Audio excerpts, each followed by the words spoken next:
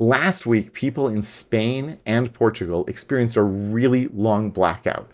And the analysis, while it's certainly not complete, talks about how much electricity each country is generating, importing, and exporting. That's right, you can import and export electricity. It's a pretty common thing.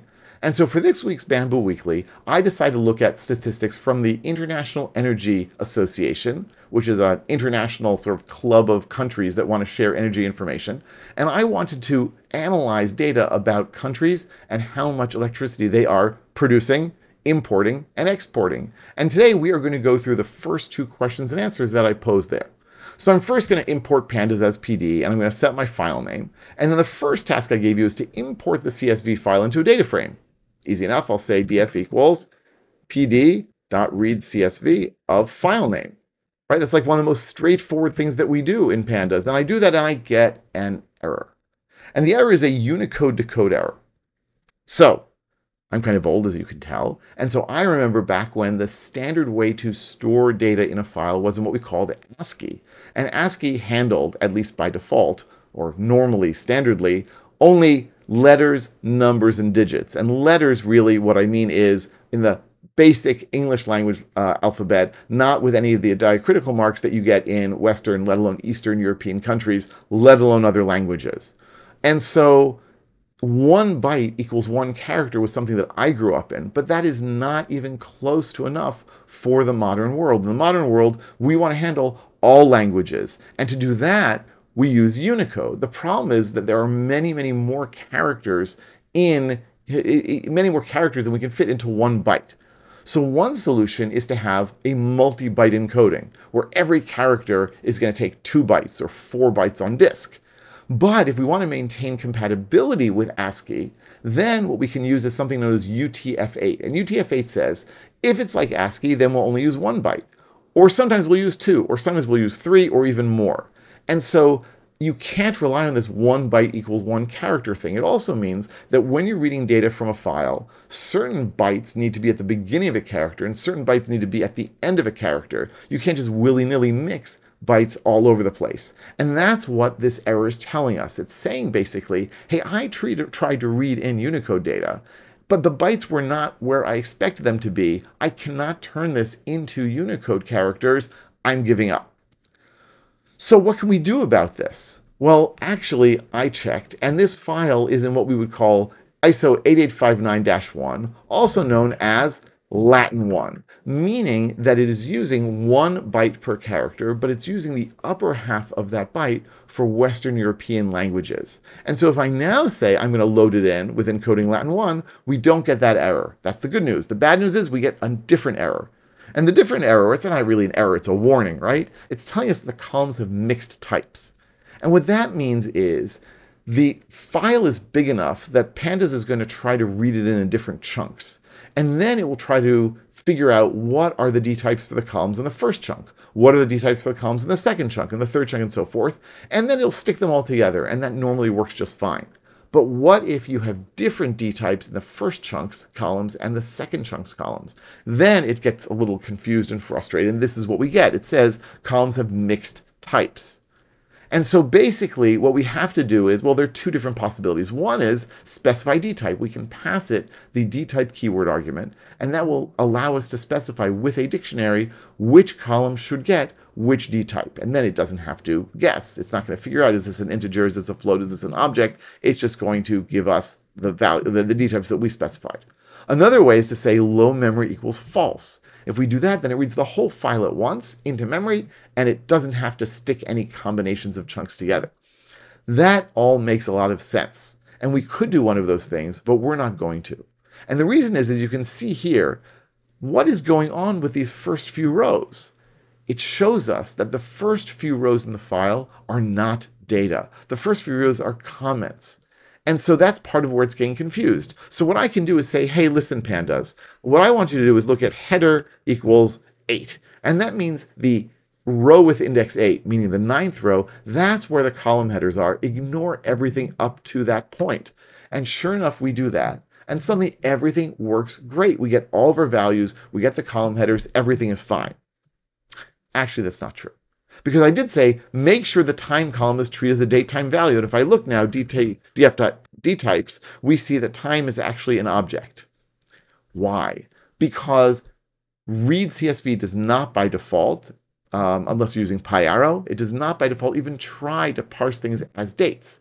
We have to give it a little kick. So I'm going to say here, parse dates equals time. And that will actually work, but we're going to get another warning. And the warning is, hey, this is not a standard kind of format. You need to specify the format if you want me to not go off and try guessing. Now, it will actually work doing this because it uses some date parsing tools from within Python.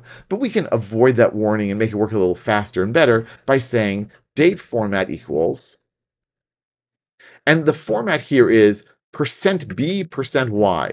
What the heck does that mean? It means the full name of the month, followed by space, followed by the full 4-digit year. And if I do that, look at that. We get the dates back, no warning. And if I check the dtypes, sure enough, we now have the time being date times 64. So we've successfully read in the data frame, and now we have all the information about energy production, import, and export for a whole lot of countries. But there is one more thing. As I say here, remove rows in which the country column is from the OECD or from the IEA. And the problem is basically that it gave us a bunch of aggregate totals. And so we don't want that. We don't want that because it's going to throw off our analysis, right? If I'm trying to find out which countries have generated the most electricity to get the whole OECD, well, that's going to be more than any one country. So how am I going to deal with this? Well, I'm going to, after getting the new data frame back, but before assigning it to df, I'm going to say lock and lambda df. And this is my way of filtering. You might know that we can use .lock to filter out our rows, and we can specify one index. We can specify multiple indexes. We can also give it a Boolean series. And a Boolean series then says wherever this is true, we will keep the rows, and wherever it's false, we will throw out the rows. We will not keep them. It's a way to whittle down our data frame. But we don't have to pass a Boolean series directly. We can pass a function, a lambda, and wherever that lambda then, after it runs or when it runs, returns true, we keep the rows, and where it doesn't, we throw out the rows. So this is a lambda, and you can see that I'm using the parameter df underscore. That's to indicate that we're not talking about our original df, which, by the way, has not been defined yet, which, by the way, doesn't exist. So we don't want to use the regular df. We want to use df underscore. This is a parameter. It's a local variable, and it's whatever we got from the line above. So read CSV, and now I can say df underscore country.stir.contains of either OECD or IEA. And I'm using a regular expression here, which is actually handled just fine by stir.contains. This is great except for one thing. It now gave me exactly the opposite of what I asked for.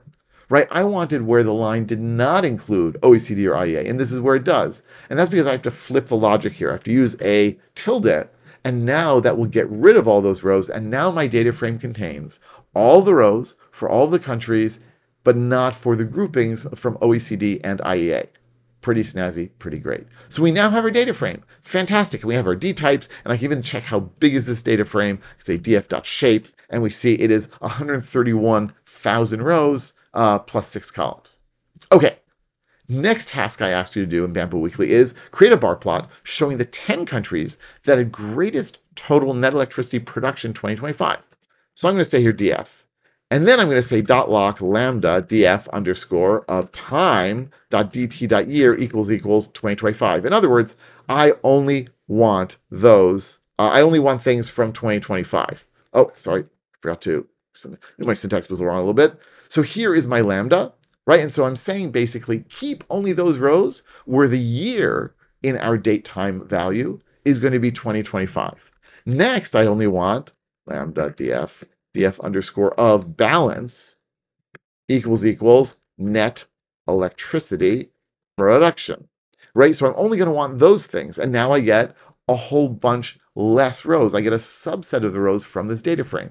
And the reason I like using .lock and lambda so much in this sort of context is I can just stack them one after the other, and I can play with them and add them, remove them, comment them out. And because we're using lambda, because we're using df underscore, I'm not referring back to the original df, and I can really mix and match these.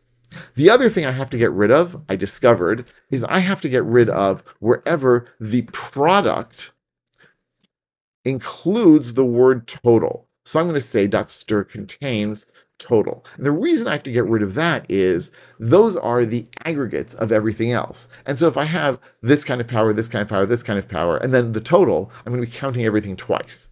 So now that I do that, and I want to use that tilde here as well, right? That's going to flip my logic once again. I don't want where it contains the total. And so now we're going to get a whole lot fewer rows. We're only getting 452 rows. Fantastic.